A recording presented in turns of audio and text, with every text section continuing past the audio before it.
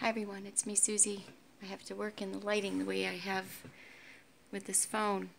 Anyway, it's not important. The Lord was just showing me something as I was laying there trying to hear from Him about a flash dream I had about something, and that something represents the sting of death. If we want to have victory over death, the sting of death, we need to find eternal life in which death will have no sting. The sting of death is when your soul is damned to hell for all of eternity. I just woke up with this, and the Lord wants me to share that there is no victory in this life of this world. There's only victory in Christ, or you will see the sting of death defeat you, and you'll be cast into the lake of fire forever. So you must find the truth. And again, Jesus said, I am the way, the truth, and the life. No man comes to the Father but by me. Jesus said that.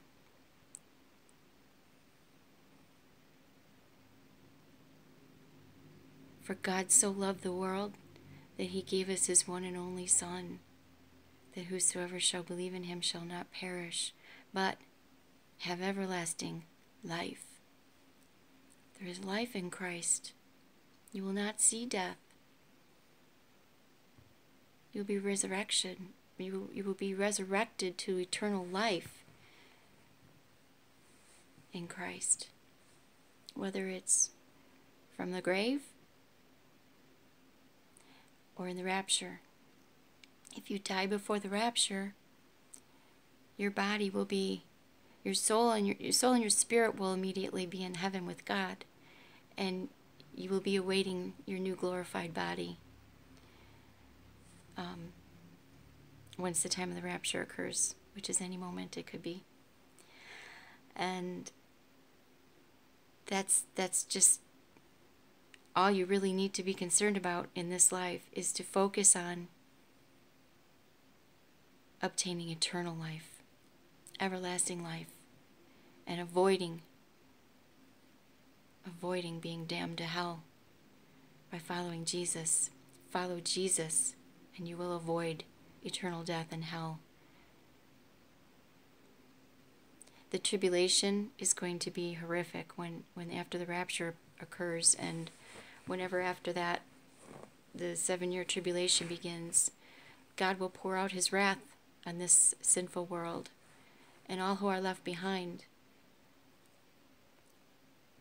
if they don't choose Jesus and have to sacrifice their lives in the tribulation through torment and whatever it takes, just so you don't renounce the name of Jesus and take the mark of the beast.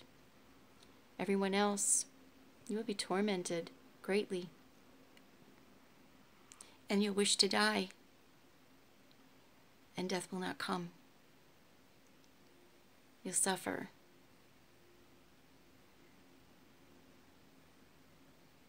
It won't be anything like the life you're living now.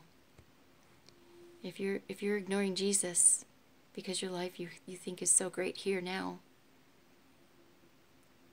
surely you have seen the greatest you'll ever see, and you've come closest to heaven that you'll ever get, and you'll have eternal death and hell if you don't choose Jesus before it's too late. Jesus awaits you. God loves you so much. Please. The end is near of the life the way you know it. Very near.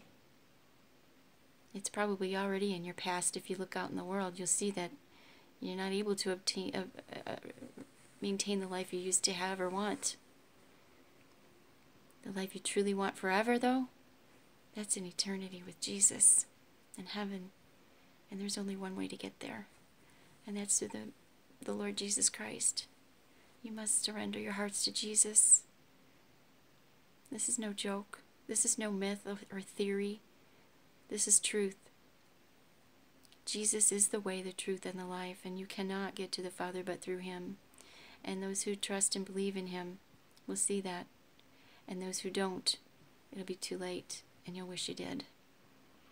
There's more to this, based on a flash dream I had, and I'm waiting for more to tell you about that. And a sister in Christ, also Amanda Lynn, had a very similar vision of the same thing. So if there is anything to that, which I think there is, to warn you of, those of you who are not saved yet, you'll want to hear it.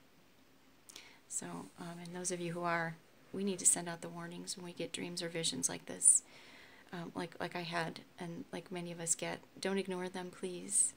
Even though they may sound silly to you, they may be confirmation to others and warnings to those who are not saved and don't believe. Because God is pouring out his Spirit, as it says in the book of Acts, chapter 2. You know, he will pour out his Spirit upon all men, and we will have dreams and visions. And we are in those days. Pay attention, please. This is nothing to joke about or to make fun of or to mock and scoff, because you will have your place somewhere in this story of life and death. Life or death. You must choose. God bless you. And pray about it. Really. God bless you. In Jesus' name.